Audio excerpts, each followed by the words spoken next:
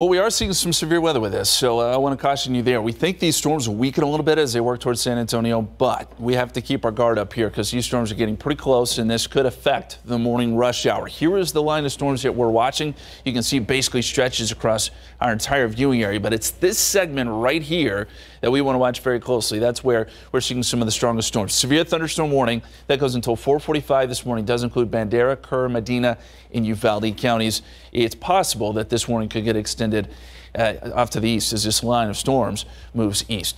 Look at all the lightning with this. So Kerrville, you're really getting hit hard right now. Probably some gusty winds in there too. Winds up to 60 miles per hour there around Kerrville. There could be some small hail, and then I would imagine there's a little bit of small hail there in parts of northwestern Medina County as that segment of the line moves through. A little further south, Sabinal and along Highway 90, that heavy rain is starting to move in your direction.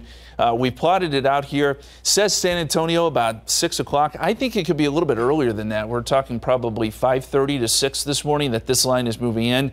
So if you want to get an early start on the commute, I suppose you could do it now. But keep in mind there's probably going to be some heavy rain in spots as this line moves in.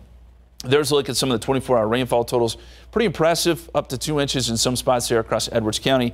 Also want to point out we have a severe thunderstorm watch that goes until 8 a.m. this morning, basically west of San Antonio, so the hill country. A lot of these storms actually starting to move out of this area, but there's still that potential for some stronger weather.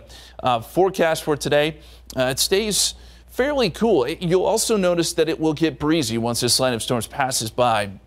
We'll get some gusty winds. Still could see a few showers on the backside of this storm system. That's one little change we've added to the forecast. But we're going to continue to track this line. Again, it could have an issue, could cause some issues for the morning commute.